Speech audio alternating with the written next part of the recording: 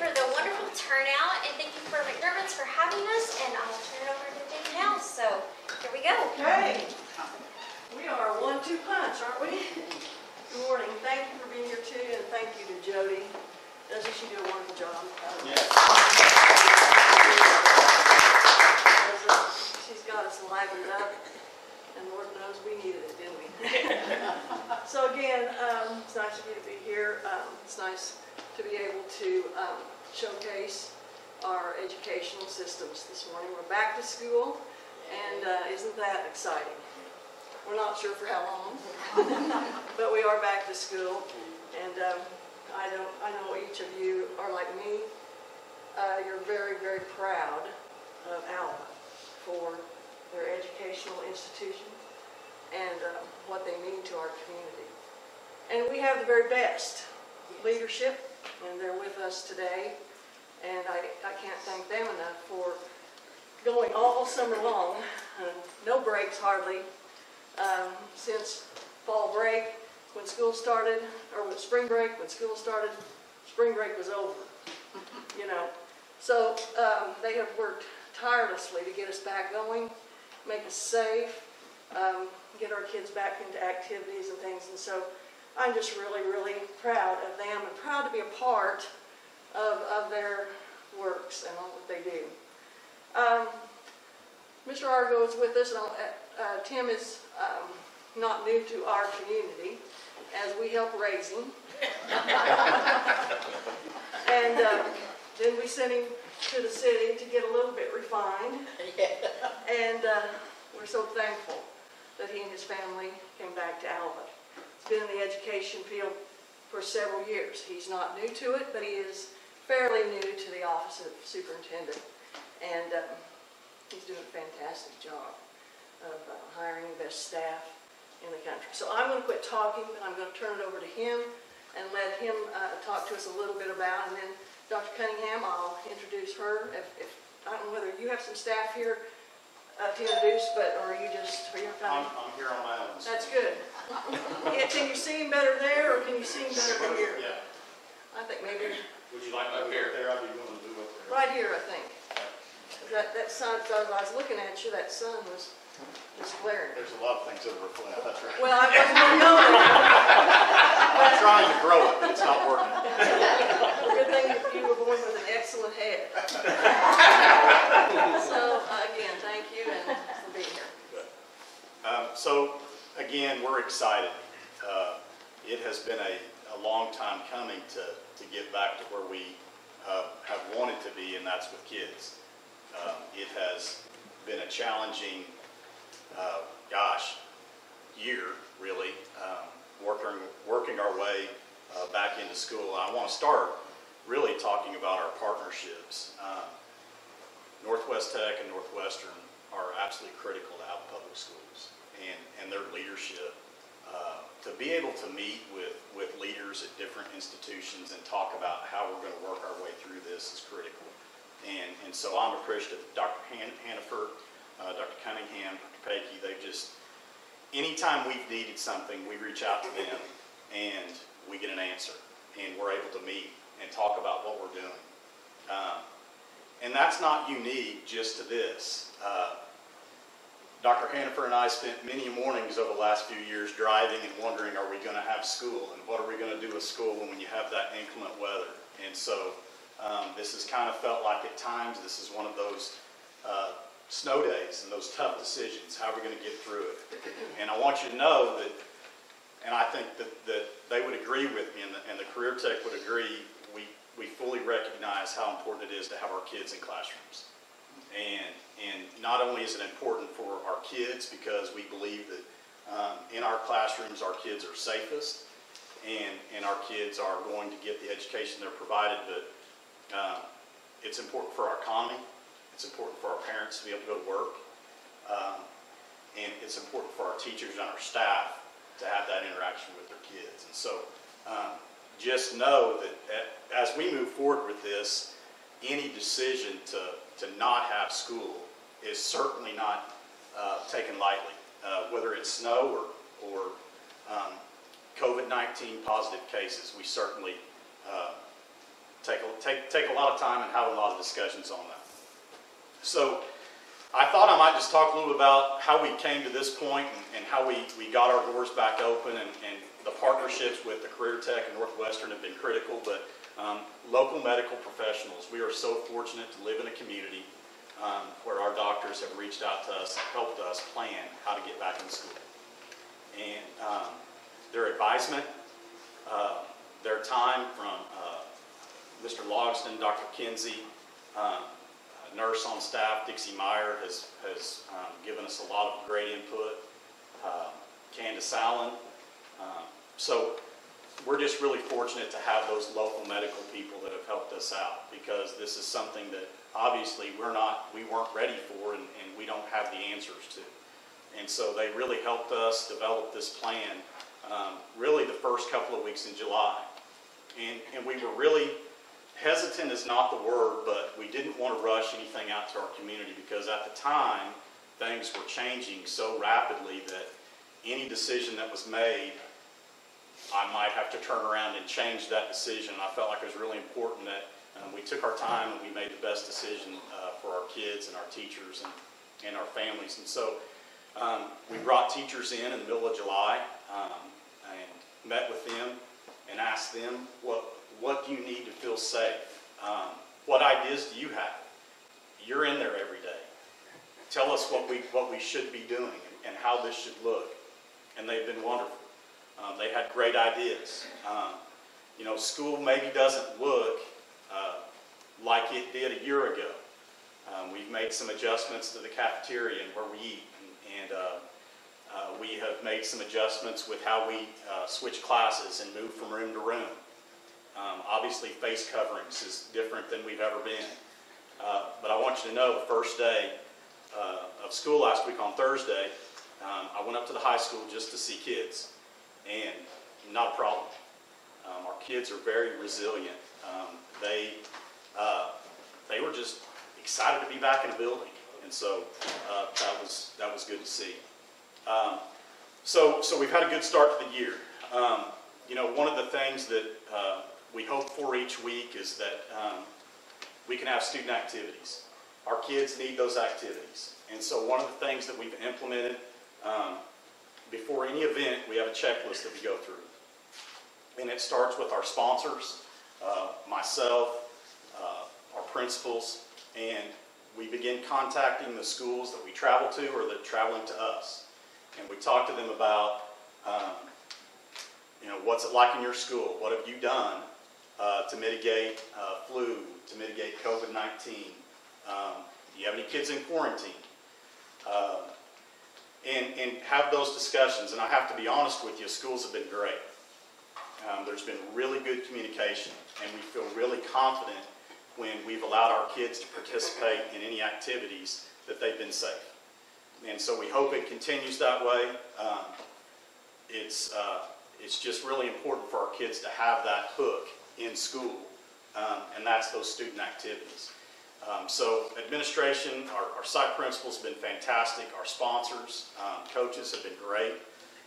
Communicating, looking at what's going on at other schools and looking at what's going on in our school to be able to move forward with programs.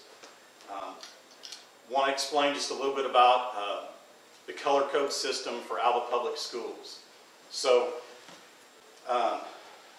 when we look at the color code system, the COVID-19 alert system, and it goes green, yellow, orange 1, orange 2, and red, I just want people to understand that that's not the sole basis for any decision to have school or not have school, because there's a lot of factors that will go into that. And anytime we have a discussion, my first phone call is to our regional health director, and they've been great. And they are overwhelmed as we are overwhelmed. And so they have done a great job. And have always communicated really well with me. So very thankful for our county and regional health department. They've done a really good job. And so what we do when we look at that alert system is, it may change colors, but before we decide that we're not going to have an activity or school, we want to have a discussion with our local medical professionals, and then we also want to look at what is the case count of COVID in our community. Because we don't want to make a decision to not have school, put a burden on parents, change routine if there are problems, whether it be at Northwestern, whether it be at Bill Johnson, whether it be another community in our county. And so I have lots of people ask me. I had a parent call me a week ago and said, well, when will you decide to cancel school? And I said, well, I really can't tell you when that will be, because everything is case by case. And so every day we look at it and we have those discussions, and we talk to other administrators, and it's not black and white. And that's probably, I think, been the most difficult part of this process. Is nothing about this has been black and white. Everything has been on an individual and case-by-case basis. And so just know that each day we have those discussions, and it's been challenging, but I think I think with anything like this, you have an opportunity to improve. And I can tell you it feels like from my perspective, administratively, and even from our teachers, the communication amongst everyone is so much better because we all want to stay in school. And so they've done a great job. Just a little bit about our enrollment. We offered 3 different options this year. We felt like it was really important for our families to have a complete virtual option if they did not feel safe coming to school. And so we have over 40 students that have taken advantage of that option. We have 975 students in our buildings, and that's down about 40 students. We lost some to Epic online and to homeschooling. We've lost some to moving, about 40 to moving, but it's really, for the most part, what we can tell, has been a wash. And so the administrative team has done a really good job of providing that alternative route to learning. With enrollment comes funding. And so, of course, I would probably say that most educational institutions are concerned about enrollment, and we want to make sure our enrollment stays where it's at. And so we feel good about where we're at financially. Board of Education and superintendents way before me have positioned Alva Public Schools to be in really good shape. And so, and we continue to be in good shape. But as we all know, economically, there has been a downturn. We've been really relying on gross production. We are about, at this point, excuse me, 166,000 below what we were last year. And so we don't anticipate ever catching up at this point. And so, with all those factors in mind, we have to look at financially what we can do. And one of those things is, we always look at our staffing size. We always look at our expenditures and travel. And so at this point, we've not had to make any of those tough decisions, but certainly something that we review as an administrative team all the time. So, I'm excited about our year. We've got a lot of exciting things ahead of us. I'm more hopeful each day. I think that our kids and our teachers understand that there's going to be obstacles and challenges ahead, but they want to be in school. And so I feel like that we are as prepared as we can be, and I look forward to having those activities for our students all year long. I think that by allowing those, the engagement in our classrooms increases exponentially. And I don't think we realized how important that is until we went online last spring and our students didn't have those activities to engage them in our classrooms. And so, again, I thank everybody for their support. It's been challenging. We've had our parents have been wonderful. One of the things that we asked this year is we asked parents to bring students to school and help us reduce the amount of students that we were transporting on the bus.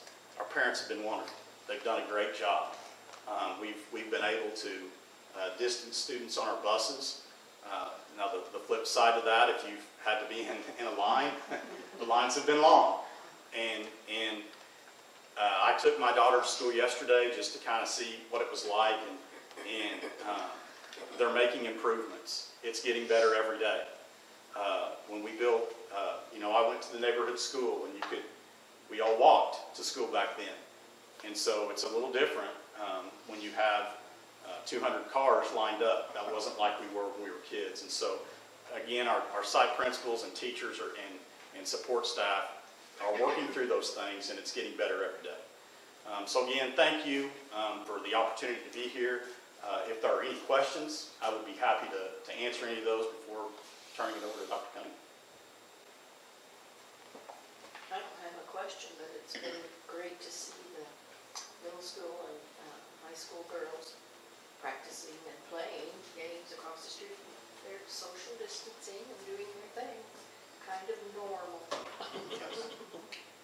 That's good. Okay, thank you. Thank you.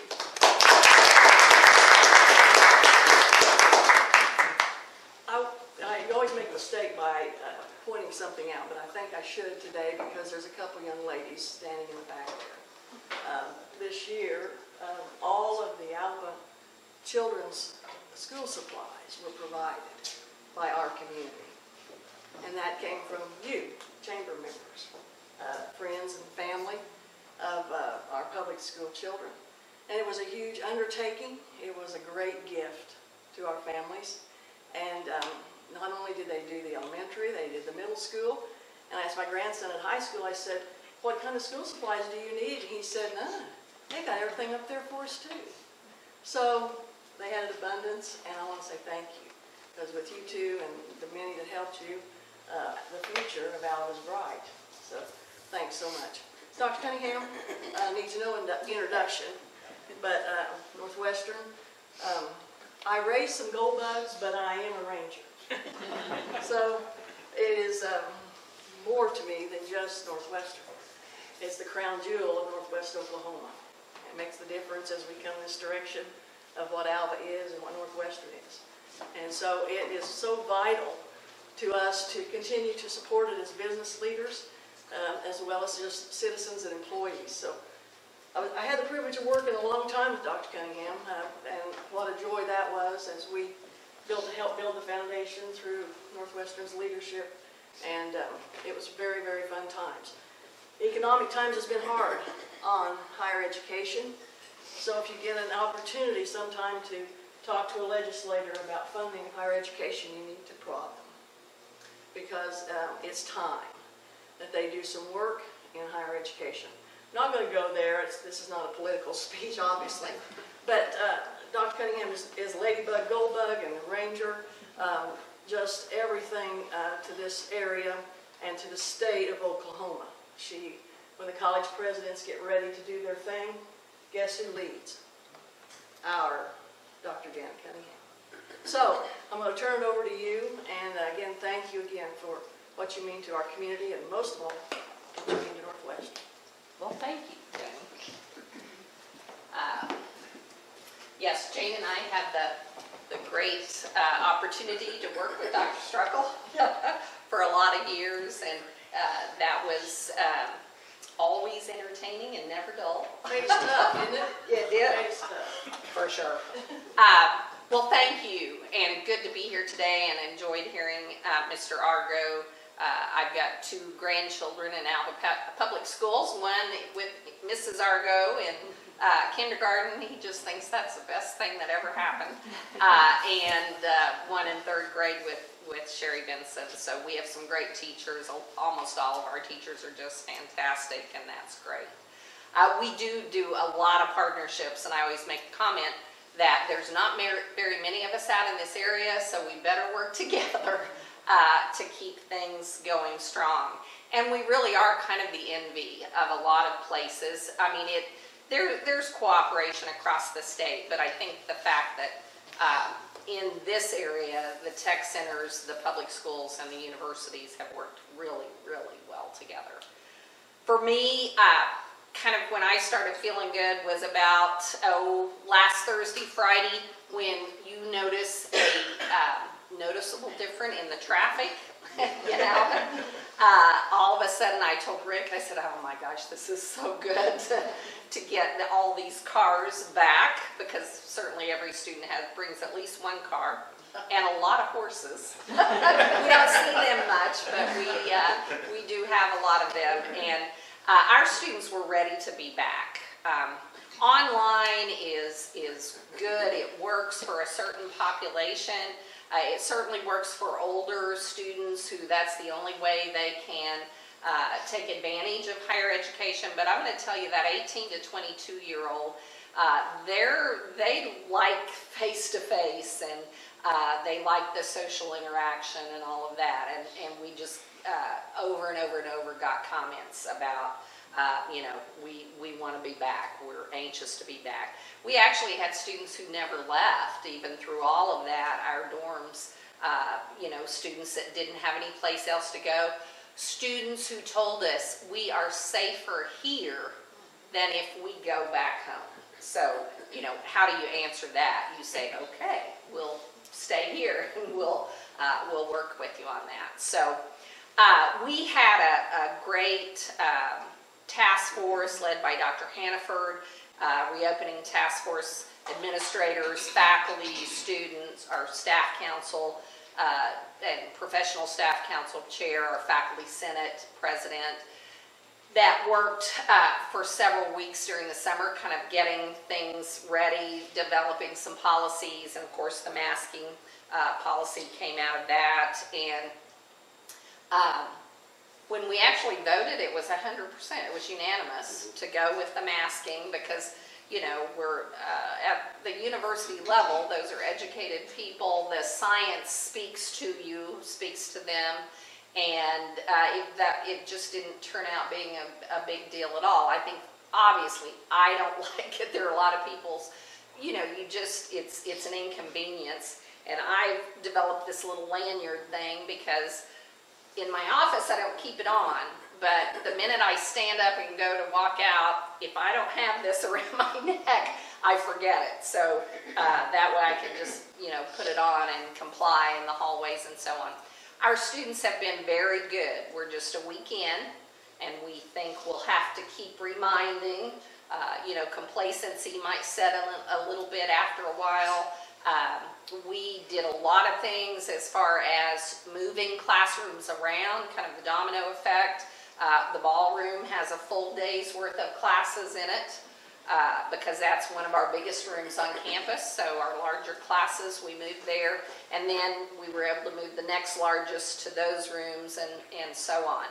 My president's leadership class meets in the Ranger room where we used to meet in our conference room in Harrod Hall. So anything that we could do to get that social distancing, we took chairs out of rooms, chairs and tables, desks. We put the blue X on chairs if we couldn't move them out, didn't have a place to store them. We just identified them that way, and our faculty and our students have been really good. We had a freshman orientation on Saturday, and if you saw the picture, normally we take it around the Ranger statue. Well, we took it around the Ranger at Ranger Field and socially distanced and with their masks. We had athletic orientation Monday night. Mr. Franz and his athletic administrators had socially distanced the stadium. So there are, little X's all through the stadium, and then we had to bring in some chairs because we just used the home side. But those students were there, they were masked even outside, and they were attentive to all of that. Athletics has been a little bit of that's been one of those things that's been a moving target all the way through the summer and to the start of the semester. We are members of the Great American Conference, which is comprised of 6 Oklahoma and 6 Arkansas schools.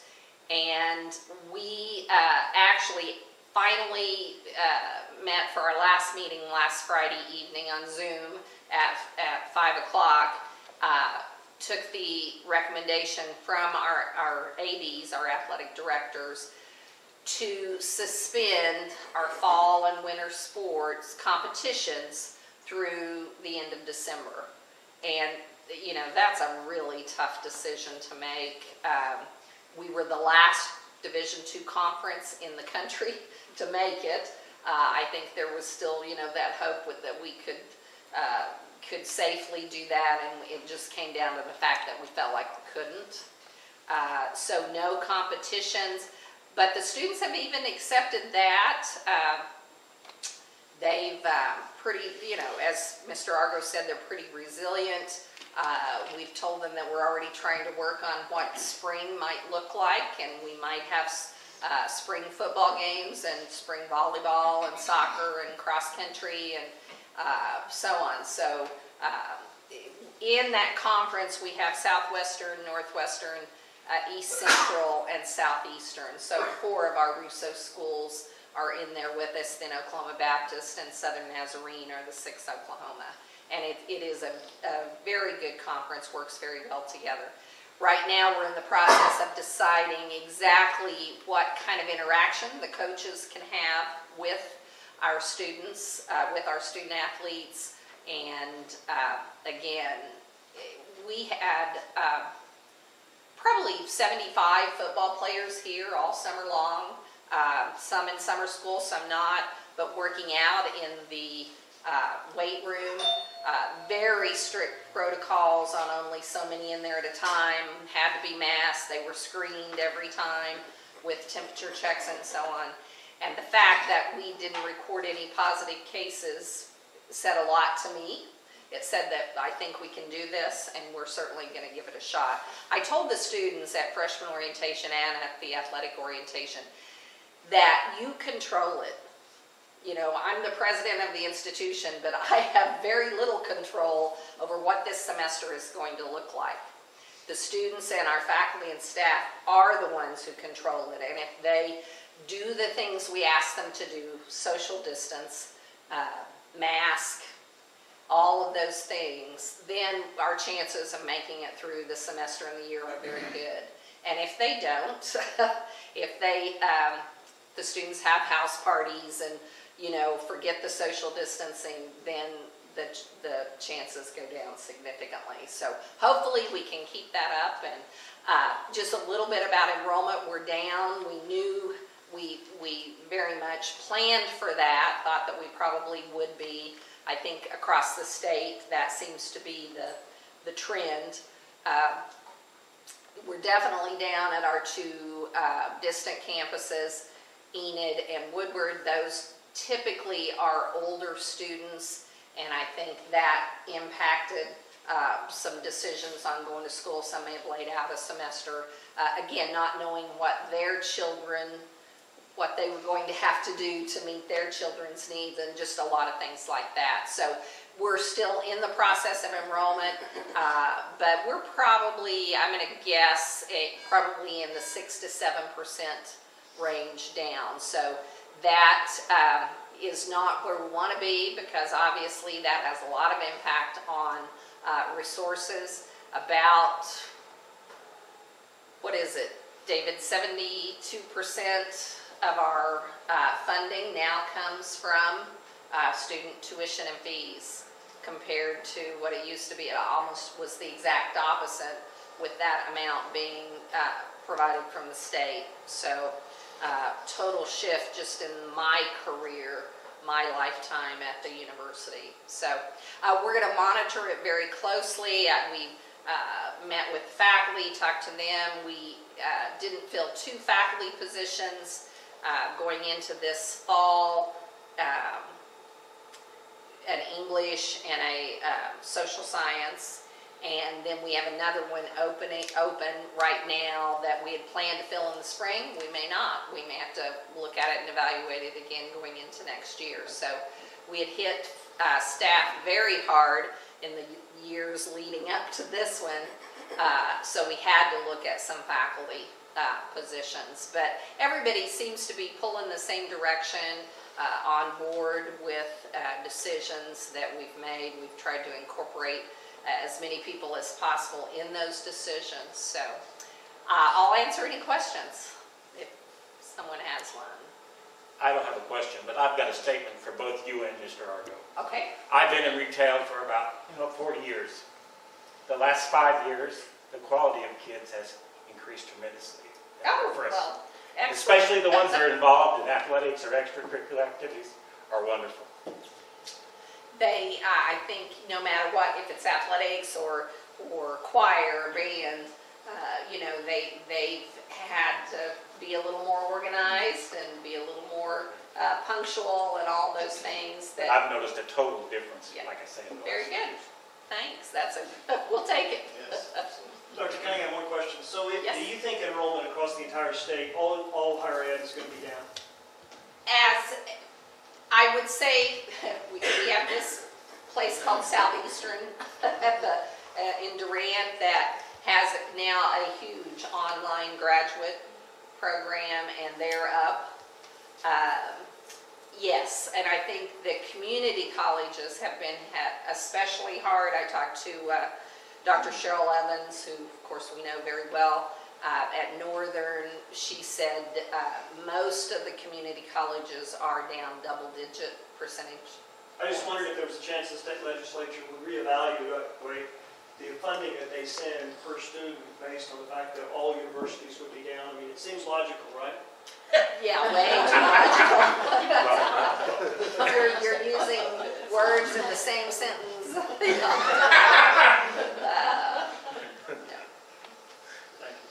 Anyone else? Okay, thank you, and thank you for Thank you. having us. Well, on behalf of the Chamber and McDermott Insurance and deVine Water, thanks for coming. You can stay here as long as you want. If you're here after 9, we'll put you to work.